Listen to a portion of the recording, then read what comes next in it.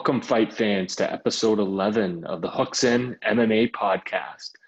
On tonight's episode, we're going to be covering hot headline news, starting out with some of Chael Sonnen's comments on Neil Magny and Edwards recently.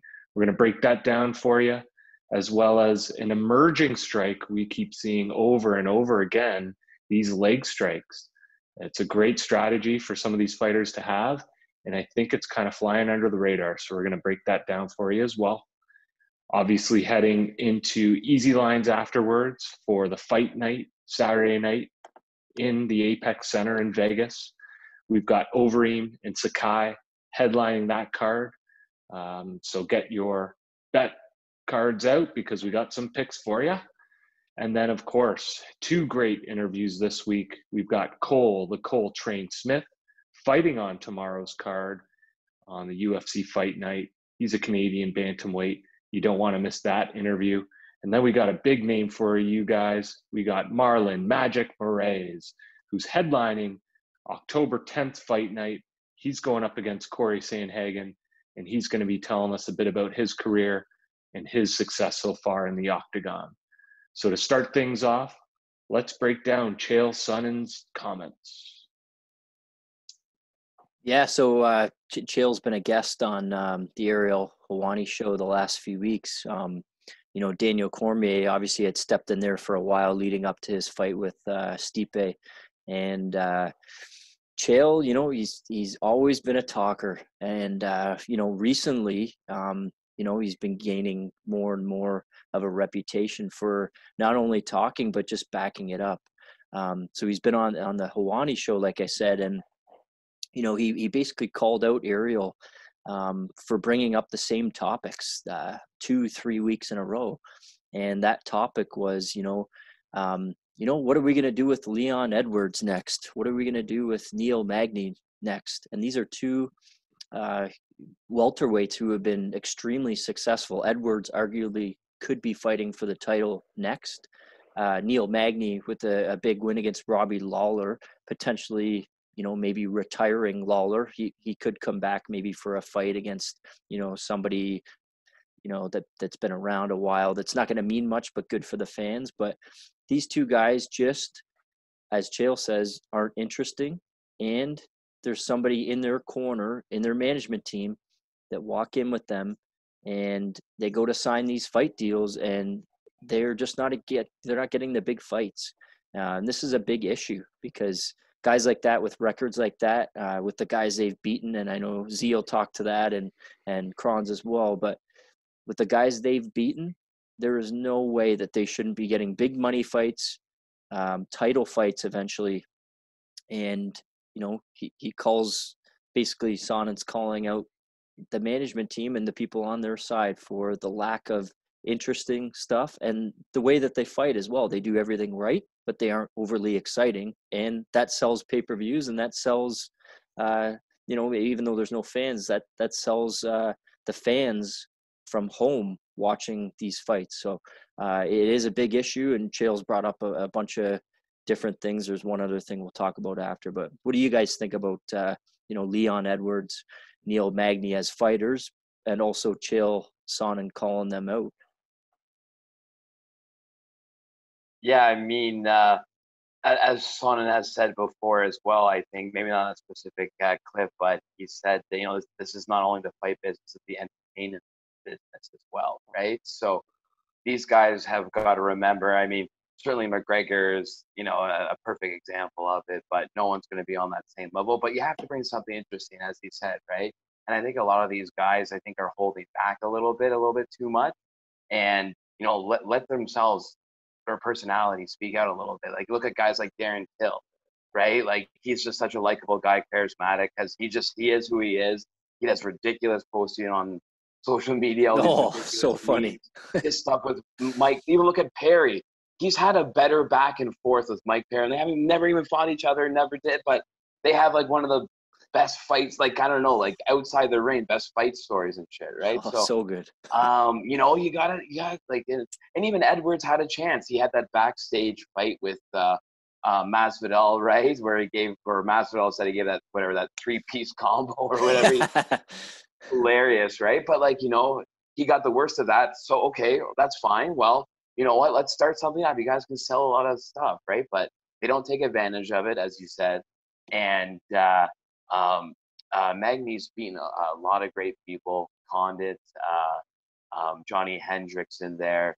I think there's one or two other names, but he just, after he got knocked out by Gastelum too. Yeah. Oh yeah. Sorry, Gastelum. That's another name. Exactly. Great name. He's doing really well still. After Magny got knocked out by Ponzinibbio,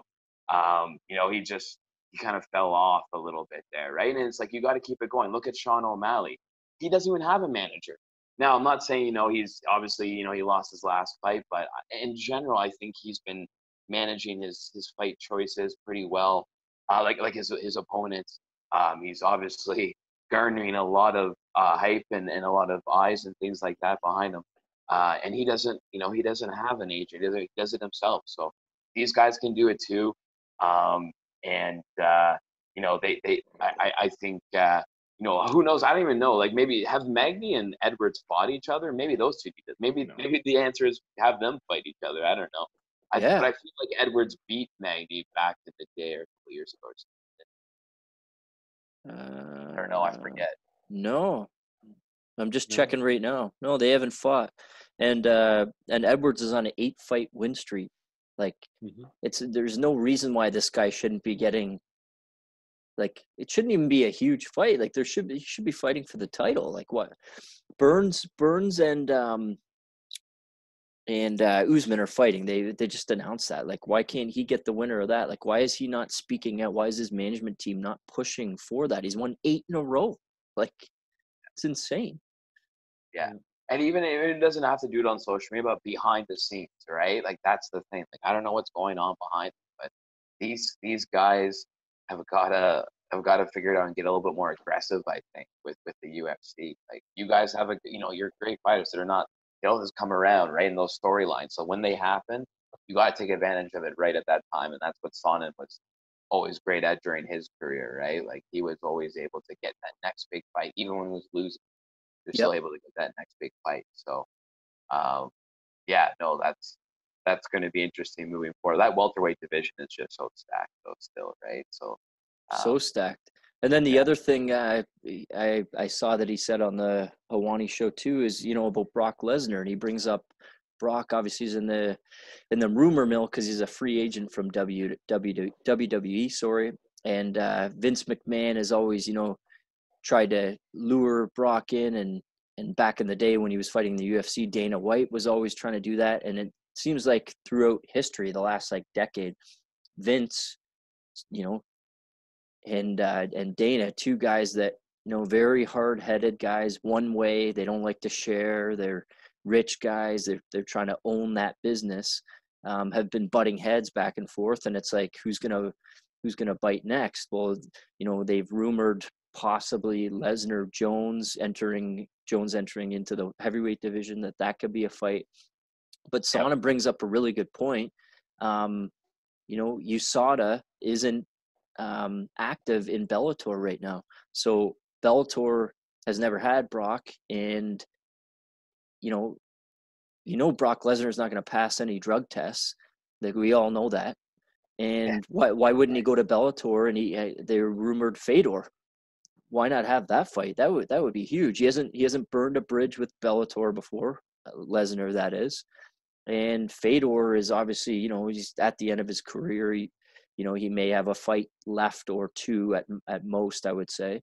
That makes more sense, like Sonnen said, than bringing Jones, the best fighter ever in the history of UFC, except for maybe like a GSP or whoever you want to say, up to heavyweight. Like, Jones and Lesnar, would we watch it? 1,000%. But what makes sense? Lesnar without USADA and Bellator fighting Fedor, quite a bit more sense, I think. Yeah. Or throw Bader at him or something like that too, right? Yeah. That seems like a natural transition. And I agreed with Chael Sonnen's comments. I think he was spot on. The other thing, outside of not being interesting, he said, well, these guys don't possess the power to really command these, marketable matchups and title shots. So, like you guys are saying, pretty stacked division. Traditionally, welterweight has always been one of the deepest in the UFC. And I feel like both these guys have been around and they almost just got lost in the shuffle. There's so many other names, so many other highlight reel knockouts going around them in their division, and they just get swept under the rug. So, yeah, partially they should be a little more vocal on social media, post-fight interviews, calling guys out, getting a little bit, dramatic, whatever you want to call that, showbiz. It's a business, right? They're there to make money, generate revenue, and that's the goal at the end of the day, both for UFC and the fighter. So, yeah, I think they should be going for those knockouts. Back to our earlier episodes talking about, hey, throw the guy 10K bonus if he gets a knockout, doesn't matter what round. Throw some incentives in there. I think the viewers would love it. I think the fighters are more incented. And that third round, when they're already up 2-0, they're swinging for the fences, and I think could change things. So who knows? To kind of change gears, to go away from knockouts, something we've been seeing a little bit more here. We brought it up on a previous episode, but these leg strikes, tail of the tapes show the reach advantage, just like, traditional boxing would, but it's kind of overlooking what these guys' leg spans are, right? How far can they really get that range going on these leg kicks? So, yeah, what do you guys think? We're seeing it across all weight classes, all different style of fighters using it more and more now. What are your thoughts? Yeah, I think Z wants to, he'll talk about something in a second, specifics on a couple fighters and comparisons. But last weekend I had watched, I forget who was fighting, but they had the same reach advantage in their arms and their length, their upper body, but they brought up in their lower body. One guy had a 5-inch reach advantage with his legs. So based on, where things are moving towards with calf kicks, and we've seen, how many more fights finished by leg kicks this year. Like there's been like 3 or 4. They were very few and far between before. We need to start not only just in the tail of the tape and explaining the leg reach advantage, because it's a mixed martial arts fight, not just a boxing fight. But it needs to be talked about more during fights. I forget who was actually commentating that brought it up, but that needs to be happening more often, because it is such a difference. And to speak to more of the specifics, Z, if you want to talk about difference in weight classes and lengths in reach with their legs, like crazy. Yeah, exactly what you were saying. During the last, I think it was the last pay-per-view there with Stipe, John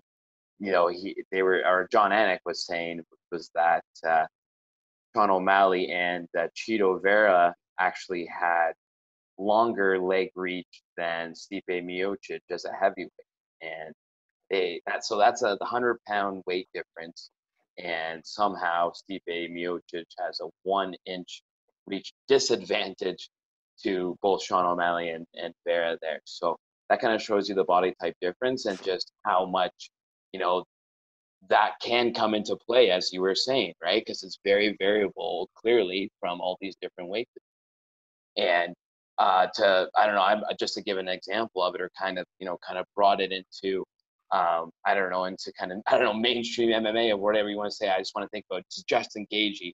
Gaethje, even when he was, fighting for too long in the World Series of Fighting, I believe it was, he was crushing guys like kicks all the time. That's what he was doing just to open up his hands.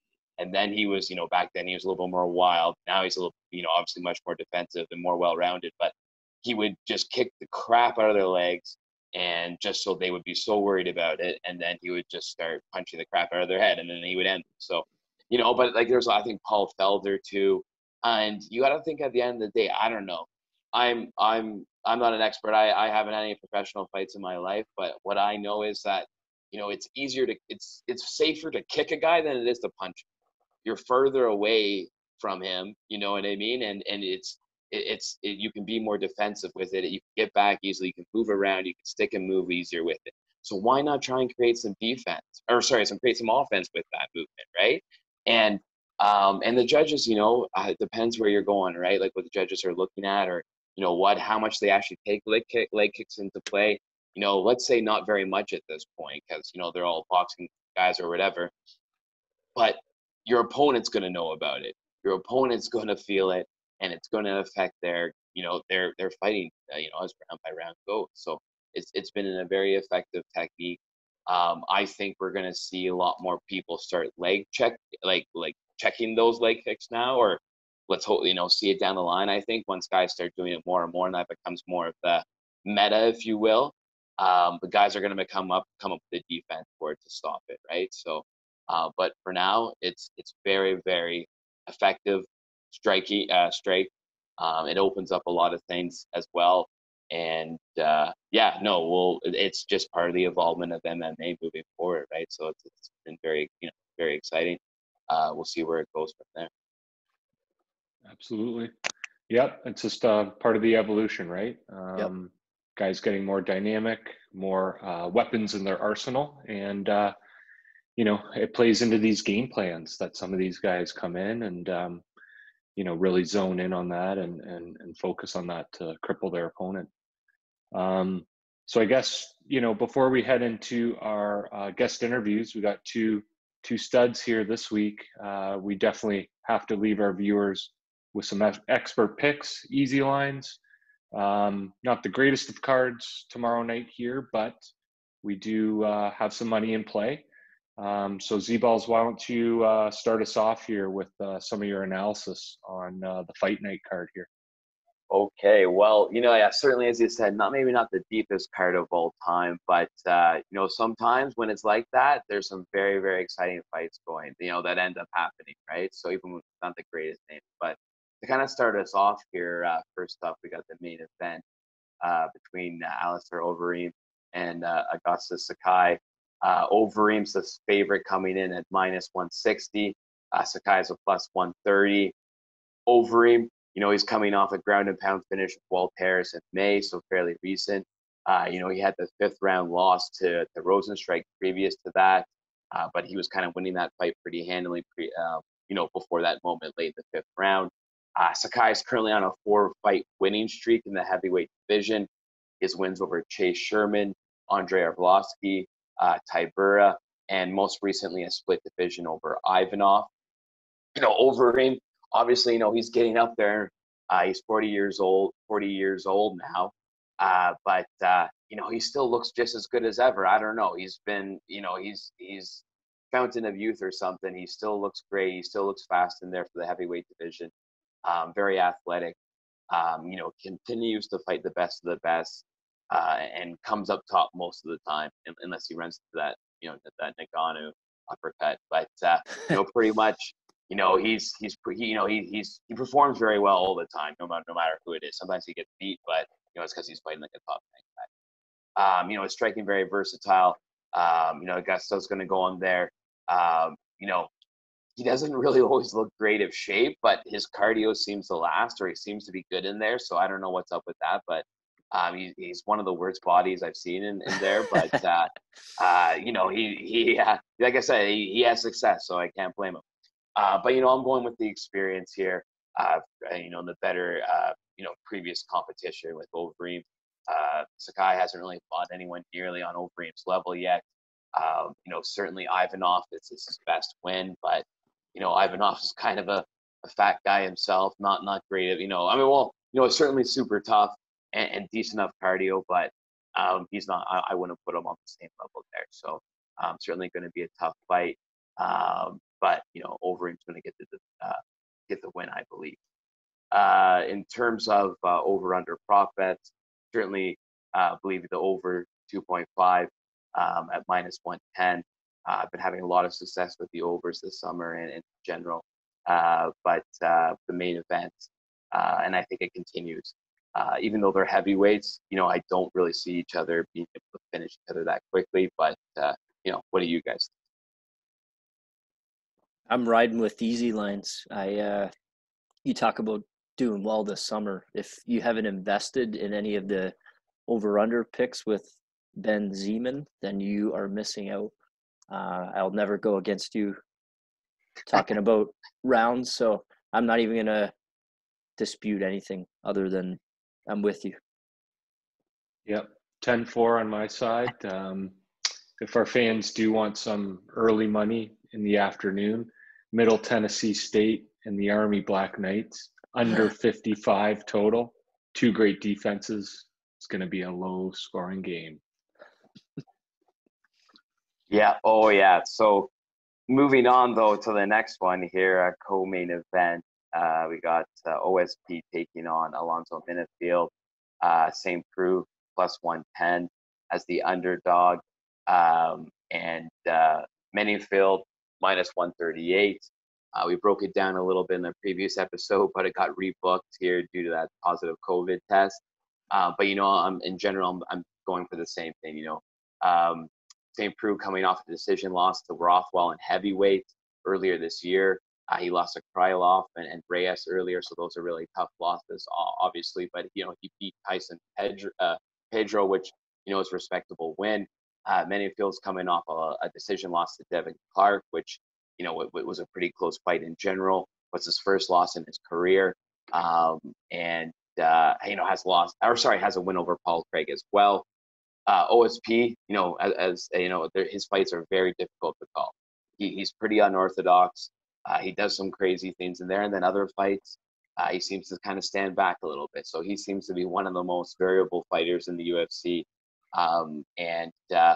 Sometimes his fundamentals are horrible, but we'll see what kind of happens in there. What he lacks in that, he makes up for these flute chokes and all these other things that he does, right? So with some of his flashiness, basically, right? Alonzo's going to look to use his power punches, of course, big hooks, uppercuts, try and walk down OSP, get him within that range because, he doesn't have, obviously, not as tall, not as much reach as either as well.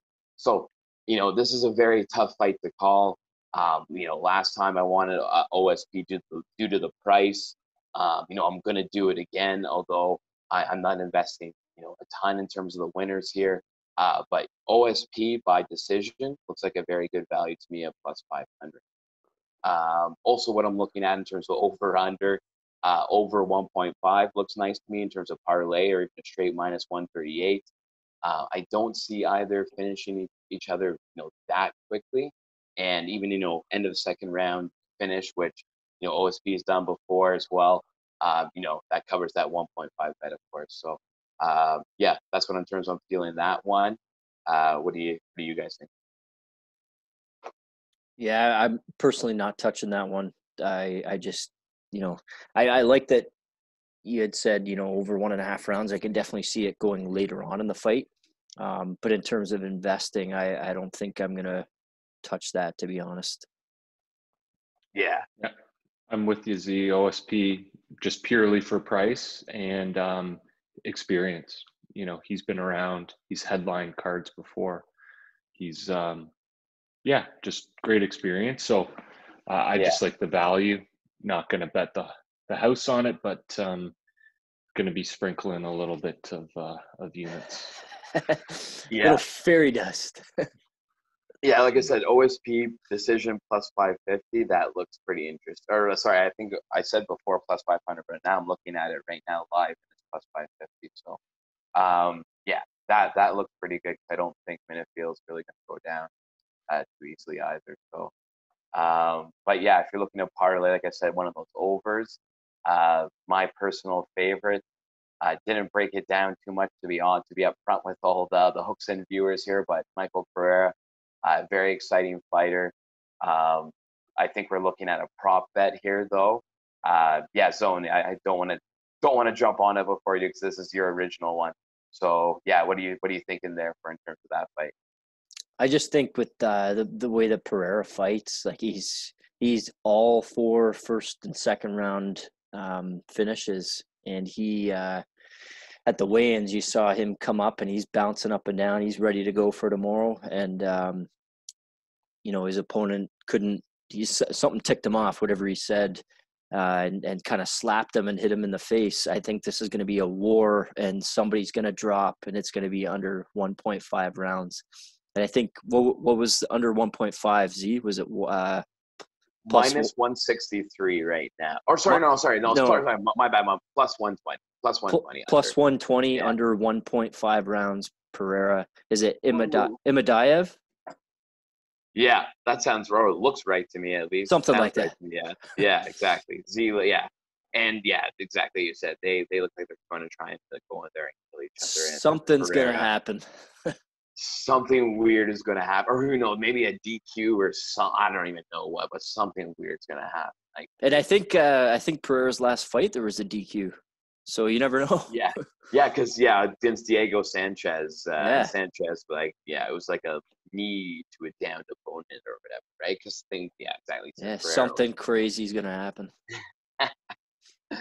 Other than that, that's pretty much good for me. Do you guys have anything else you want in terms of betting lines here? Just a last parlay. You have to throw it in with something based on the value, but Coltrane Smith, who's on our podcast this week, him and Hunter Azure open up the card. I like it to go to a decision. It's minus 200, so it's likely to happen, but throw it on one of the things that Easy Lines has mentioned here and parlay that with something else. And I like that fight to go 3 rounds. I like that one. And you parlay that with, say, Overeem money line or one of those overs there. I think that's a nice play. And I mean, if we're talking trends, if we're talking summer performance, just a quick stat to throw it to our viewers. Hooks and alumni guests are 8-2 after coming on the podcast. So wow, Coltrane, I did not know that. That's unreal. So Coltrane could keep that trend going. He's a huge dog. We could get to 9-2 tomorrow. I'm going to be putting some money on him. Biased bet, homer bet. I don't care. Keep the train going that way. Yeah. And I mean, guys, it's got to happen, right? It's too good to be true. So let's go Coltrane. Let's get some units on him. Yep. Beautiful. Well, fans, thanks for tuning in this week. We've got some great guests coming up next week as well. A couple Canadian legends, both from MMA scene and just in general TSN sports background. So hope you enjoyed today's episode. Make sure to watch these interview guys. You don't want to miss them. And we'll catch you next week with another episode of the Hooks In MMA podcast. Next up on the Hooks In MMA podcast, we have 7-1 professional UFC fighter. He's got a big fight this weekend against Hunter Azure at UFC Overeem versus Sakai. It's September 5th at the Apex. The Coltrane Smith. How's it going today? It's going great, man. Thanks for having me. Yeah, no problem. We appreciate it, especially on short notice here. How's training been going for you? And ready to go for Saturday or what? Yeah, ready to go. Training's been fantastic. Just put my head down, got to work. I was already in real good shape before the fight announcement and all that. So it's been good. Training's been real good. Awesome, and we can't wait for Saturday to get here. Just wondering what got you into training, what got you into mixed martial arts, and at what age was that? I've kind of always been into fighting. I've had 3 older brothers, they've beaten me down my whole life. So I had to figure out something to do, I think I started training at about 18 or 19 and I've been training ever since. I'm 31 now. So yeah, 10 or 11, 12 years, something around there. Yeah. And you say the older brothers, one of them is your coach, correct? Yeah. One of them's my coach. Yeah. Casey. Yeah. Yeah. So just talk about some of the training partners you have, what the name of your gym is, and, who else is in your corner? I have a whole bunch of different gyms, that I train mostly out of the Sound in Squamish. That's like my home base. But, I travel down to Langley and I go to Revolution and train with Bibiano Fernandez and Gary Mangat and Jeremy Kennedy, some of the top guys in different promotions. I go down to Checkmat Vancouver. That's like right now, I would say it's one of the hotbeds of professional fighters, you know, training facility wise.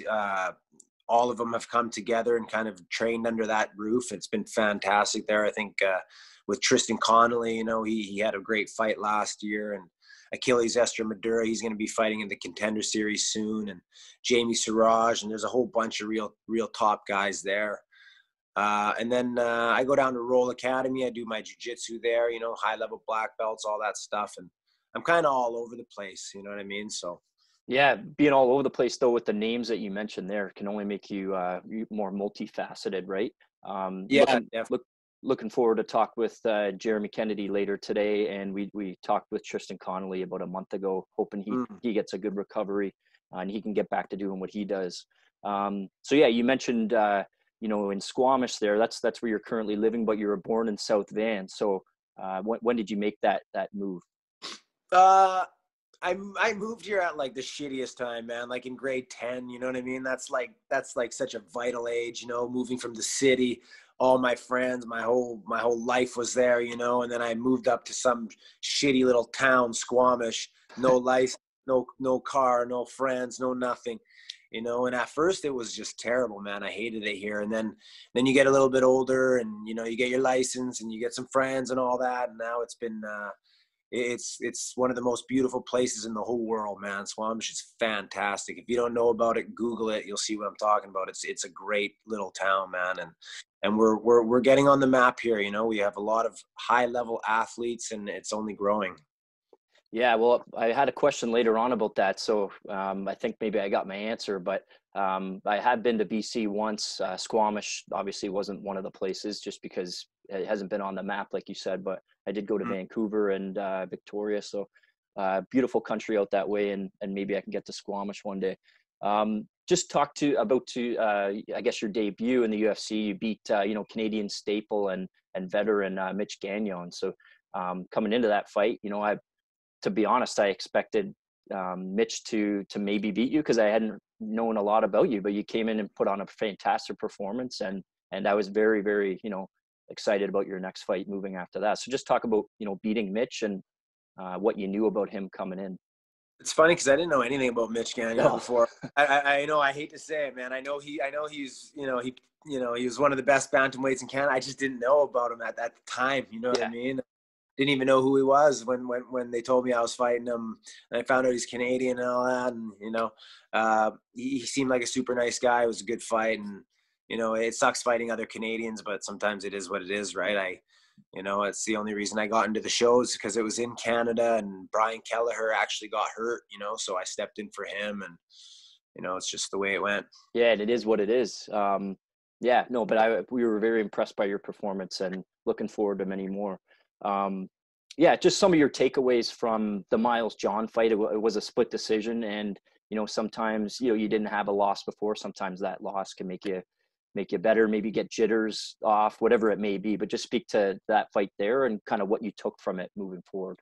I mean, I have lost before. I played in high-level sports my whole life. You know, I guess I mean MMA. Sorry. Yeah. Well, I've lost as an amateur in MMA. You know, and I think losing is probably one of the best things that you can go through, especially early on in your career. To kind of, I mean, not too early because then you won't even make it to the UFC. But as an amateur, you know, losing is a good thing. You know, I have a lot of top-level fighters here in Squamish, and they've been undefeated, and they want to jump to the pro ranks, but I'm kind of hoping that they can fight a few more times and just get that taste of a loss, because when you win, you just think everything is fine. You don't change anything. You know, everything is great. You're winning, you know, why change anything? But when you have a loss, you know, you can really sit down and think about why you lost and you know, the things leading up to it. Right. So, yeah, you know, I'm fighting at the top level, best fighters in the world. I'm expected to lose eventually. Nobody goes undefeated. There's one guy who's undefeated at the moment, you know, and he's got some tough fights ahead of him, and he's had some, you know, close calls, you know. So, yeah, I mean, fighting at this level, if you can't be too bummed on a loss, man. The guys are the best in the world, you know, and this isn't boxing, you know, where you can go 40-0 fighting a bunch of scrubs and then they throw you in with the big dogs, you know. In the UFC, you're fighting the best guys right away. So, So yeah, I mean, obviously it sucks, and it sucked even more when it was in, Rogers Arena, my hometown, in front of everybody. But that's just part of the game, man. You got to pull up your boots and tough it out and get back to the drawing board. Yeah, that's a great way to put it. I've asked that question before, and it wasn't, drawn out and explained like that. So I like that answer a lot. So you're fighting Hunter Azure this weekend. He just came off a loss. In that fight, I watched his fight. I expected him to wrestle a little more, and he actually ended up getting caught and standing up the whole fight, which I thought took away from some of his benefits. So just looking ahead to this fight this weekend, what do you know about Hunter, and what do you think of him as a fighter? Yeah, his 2 fights in the UFC, he stood for most of the time. His fight versus Katona, he used his wrestling as defense most of the time, and he just kind of struck the whole time, and then obviously going into the fight with Brian, he just, they just went out in the middle and started banging right away. Yeah. I don't think he's going to do that again. I think he's going to go back to his wrestling because, when you get knocked out like that for the first time in front of everybody, you kind of want to go back to what got you to the show in the first place, right? And I would be shocked if he wanted to just stand and trade. So I'm expecting a bit more of his wrestling to come into play for this one. Yeah, I think you're right. But you'll be ready for that. Last part here. So it's between round segment, 1 minute. I'll ask a question. There'll be a couple of answers you can give. We good to go? Yep. Favorite food? Favorite food. I can't stop thinking about Popeye's chicken right now, if that counts. I mean, I don't really have a favorite, man. I fucking will eat anything except fish. Anything but fish. But I like everything, man. Sweets, salty, fried, everything. Sushi. I'm assuming Saturday or Sunday you'll get into that, eh?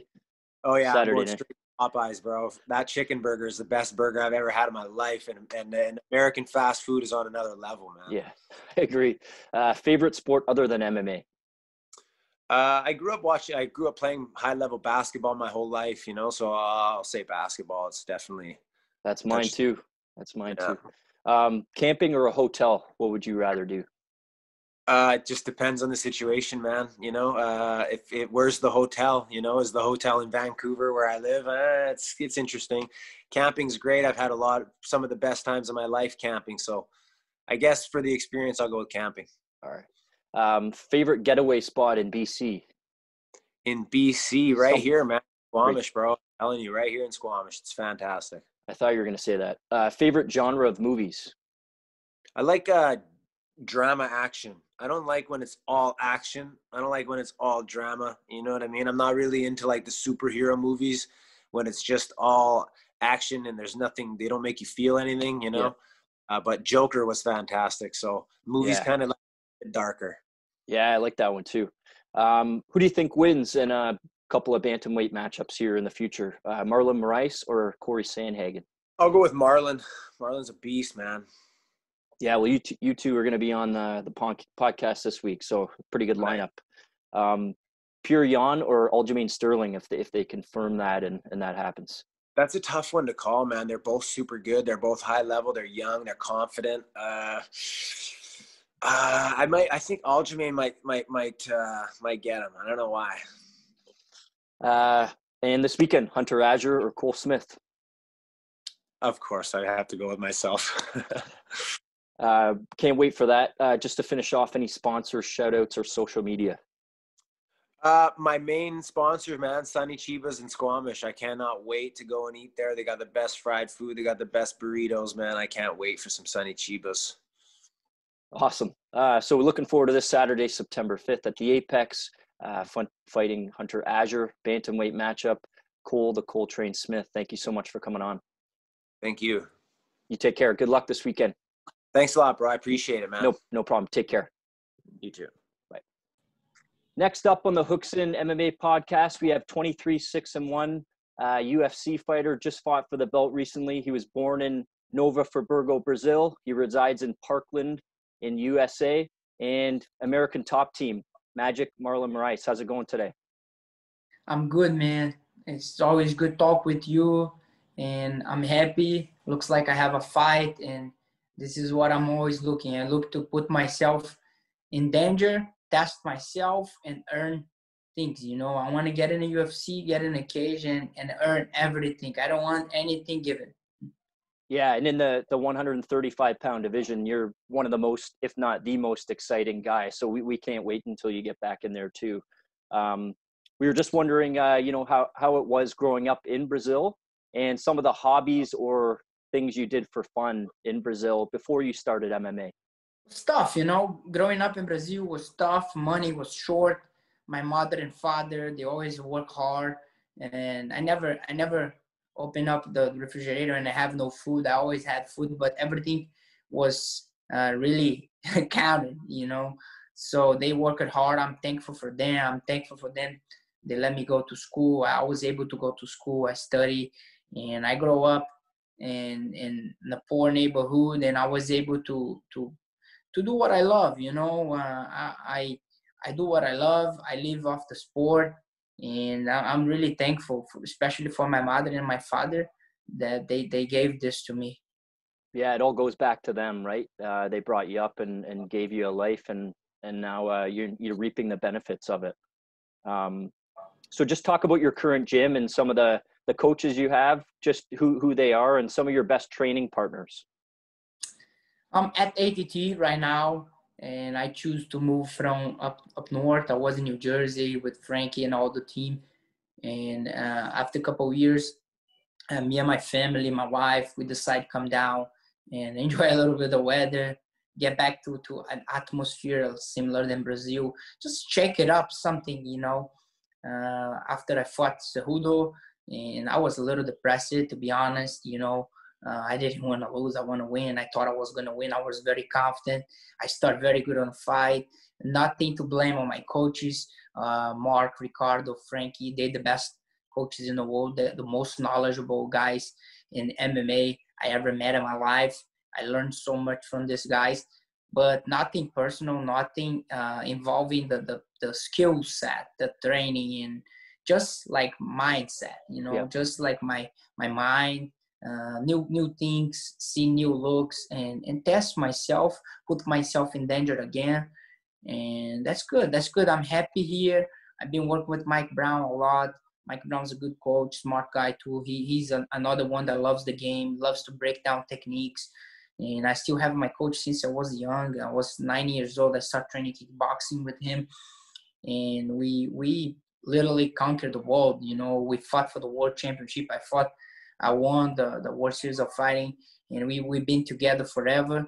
So we're still together. We're still breaking down techniques we study. We watch videos. It's not just go to the gym, work hard, and get the toughest wrestlers, the toughest strikers. It's about breakdown, see what we making mistakes, film every session, film the sparring, count the takedowns, count how many punches we're throwing. And we want to make sure we are prepared, and we're doing the best we can each fight, and it's the same. Looks like I have a fight coming up, and we are breaking down. We're studying. I've been getting some boxing sparring in Florida. We have so many boxers, so many good boxers. I last week I just sparred with a very good amateur, over 200 fights. The kid's like 18 years old and phenomenal. And Making you feel young again. I've been sparring with so many pro boxers, and this kid's like unbelievable. He's supposed to go to the Olympics for Romania, but something come up. The Olympics got canceled through all this COVID situation, and he ended up going pro. He's gonna go pro, and man, I'm blessed. I'm seeing guys coming into the sport right now. I'm 32, and I'm not a beginner. I would say I'm a veteran, and I'm trying to take advantage of that, but I'm still hungry. My mind is young. I want to work harder than ever to showcase in my next fight and be the best you guys ever seen. Yeah, we can't wait, and we know you will. I would be, I would hold myself back if I didn't ask. You dominated the World Series of Fighting, but you did fight our friend and friend of the show, Josh Hill. You spent over 30 minutes in the cage with him. I was just wondering what you thought of him as a mixed martial artist. I think Josh is a UFC level fighter. I think he's in Bellator right now, but He fights Friday actually. He fights yeah, I think Eric Perez. yeah, that's good. We fought in the World Series back there. He was just coming out of the Ultimate Fighter, and I think he's better than a lot of guys in the UFC. He's dangerous. He mixed it up. Hits hard. It was a tough fight. He gave me a tough round. First round was very hard, and I was able to overcome and win on scoring. But it's a tough fight. I have a lot of respect for him. I think he's one of the best guys in the world, especially in Canada. I think in Canada right now at 135, 125. I don't know if he's 25 because I thought he was going to give it a try. And I think he's one of the best out there. Yeah. No, we appreciate you saying that. So obviously you had your family had a setback. So we just wanted to give you, our, condolences for going through that stuff. We hope that you're all healthy and the family's good, because family's number one, right? So we're glad that I think you're okay now, right? Yeah, we're okay. We had the COVID and I was sick. I just had eye pain, back pain. My wife was a little harder. She had to go to the hospital to get checked, get like tests, and she was very weak and a lot of fever. And thanks God we fought through. It was 1 week, tough week, but and we kept getting better. And thanks God, I feel amazing. I feel great. And sometimes I'm at the bed and I think, man, looks I never had anything. That's great to hear. We couldn't ask for anything better. We want to see you back in the cage, but number one is family. So glad that you're healthy now. So you're 5-1 in your last 6 with 3 finishes over, guys that potentially, talking Jimmy Rivera, Aljamain Sterling, that could maybe fight for the title next. But you dominated those guys, and you finished Sun Tzu, who, you had a setback earlier on in your earlier career in the UFC. So you're right there. You fought for the title, and then you beat Jose Aldo, and then now, obviously Petr Yan maybe is going to get someone else. We're not sure, but basically we think that you've been overpassed for that title, but you do have this fight coming up with Corey Sandhagen on October 10th. So what do you think about him with regards to that fight, and how do you feel going into that? Man, I wasn't upset being like losing a title shot, and I was just mad because I lost the fight with Petr Yan. He's one of the best in the world. Right now, he's the best in the world, and I would love to test myself against him and be 5 rounds with that guy. I think right now he's one of the best, and I just thought Aldo did not deserve that fight. I think UFC gave him because all the drama with Cejudo and shit, all the talk. But, nothing personal. I wasn't thinking about not getting in the fight. I was just mad because I lost my opponent and I didn't know where I was going to go, because I knew the fight with Petr Yan was a number 1 contender fight. And who I was going to fight to get that chance, And Sandhagen lost to the guy that I knocked out in 2 minutes. So didn't make much sense for me get that fight. That fight was offered to me earlier for the first time they went to Abu Dhabi, and I didn't deny the fight. I just said I want to fight Cody Garbrandt because Cody was coming off a win over Assunção and made much more sense for me fight him, former champion. But unfortunately, we all got contracts. He got the contract. We all agreed to fight, but over Sun, he decided to go down 125. Respect to him. He's gonna get a shot. He choose either fight me and earn a number 1 spot or fight for the belt. And man, he's smart. He took the easiest way. Yeah, we think so too. Way to the belt. So I end up getting no opponent, and to be honest, I literally tried to fight every single one from the number 1 to the number 12, and everyone coming off victories, and I didn't get no answer, nothing. And I spoke with my manager and with the UFC, and makes sense fight Corey Sandhagen. He's upcoming guy. He's phenomenal fighter. He's a very good fighter. People don't talk much about him, but I respect him as a fighter. I know his skills. I watched his fights, and I know what he's capable of. And be there and test myself with a guy like that. And we don't know. That could be a #1 contender fight. Could not, but I signed with UFC to fight with the best and test myself with the best. And this is what I'm going to do October 10th. I'm going to prepare. I'm going to train hard. And I'm going to show up and one more time test myself against the best. And I think I'm one of the best in the world.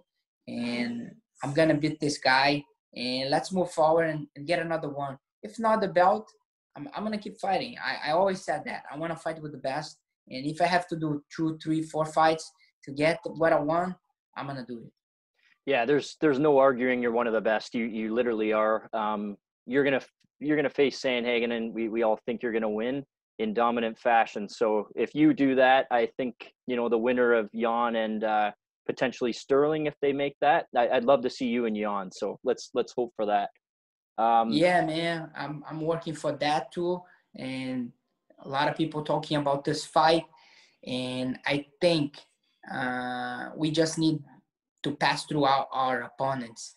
And Jan winning, I'm winning. We're gonna bring so much more. A lot of people want to watch this fight right now, but if I win my next, he wins his next. That fight is the fight everybody want to watch. It is. Okay, last segment. It's 1 minute here, so it's called Between Rounds. So I'm going to ask you a question. There's going to be a couple answers. You got to pick one, okay? Okay, let's go. All right. Favorite sport other than MMA? Soccer. Fighting in the U.S. or in Brazil? U.S. Deepest division in the UFC? 155. Agreed. Your favorite fighter to watch? Justin Gage. Best music genre. So what's the best music? The like reggae, hip hop, or you want a Yeah, whatever. What do you like? Yeah, what do you like? I like hip hop and reggae. I would say half and half. Okay. Would you rather live in Nova Friburgo, Palm Beach Gardens, or other? Nova Friburgo. Knockout, submission, or a 3-round domination? What would you prefer? Knockout. Who wins, Khabib or Gaethje? Gaethje. What about Garbrandt or Figueiredo? Figueiredo. Yan or Sterling, if that happens? Yeah. Sterling. And Moraes, Sandhagen? Moraes. And Moraes, Jan? Moraes. I like that answer. Any sponsor shout-outs or social media you wanted to tell the listeners? No, man, I want to thank American Top Team. They be amazing with me. I'm here for a year and 3-4 months.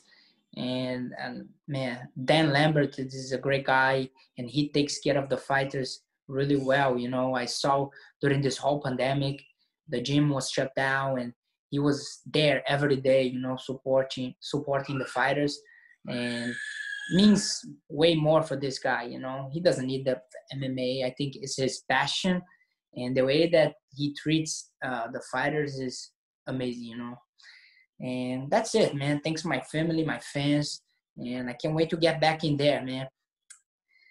Man, I feel like I need to let this monsters inside of me go, because being so long since December, I didn't get in the cage, and I'm excited. I thought I was gonna fight in June, and we got pushed over, and in October, you guys gonna see the best fight that you guys ever seen. I'm 100% sure of that. Yeah, we can't wait for that. We became a huge fan after, watching the fights with Josh and coming into the UFC. You've been nothing but exciting. Can't wait to see October 10th against Corey Sandhagen. Thank you so much for your time, Magic Marlon Moraes. This is Hooks in MMA. Thanks so much, man. Appreciate it, my friend. Have a good night. Thanks, Thank you too. Falling in and out of love, in and out of love with you. Falling in and out of love, in and out of love with you. Falling in and out of love, in and out of love with you. Falling in and out of love, yeah.